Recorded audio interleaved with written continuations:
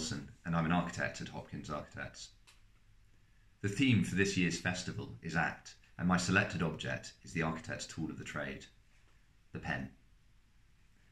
Architecture begins with the act of drawing.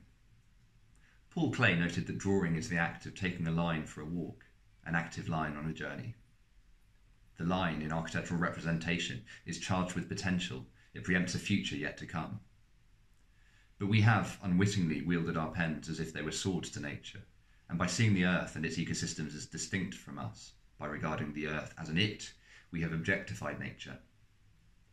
The last few years has demonstrated the urgency of action to repair our relationship with the natural world and mitigate damage due to climate change.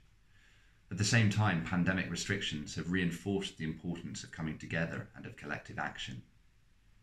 This call to action is particularly evident within the architectural industry, for instance in the work of the Architects' Climate Action Network. The Intergovernmental Panel on Climate Change's recently published Working Group 3 report includes the word action 1,222 times. It's a huge call to mobilise in the face of climate change. We know we need to build less, but it doesn't have to mean doing less architecture, rather finding a new language for architecture. Robin Wall Kimmerer, in Braiding Sweetgrass, writes that words and language are the gift and responsibility of humankind.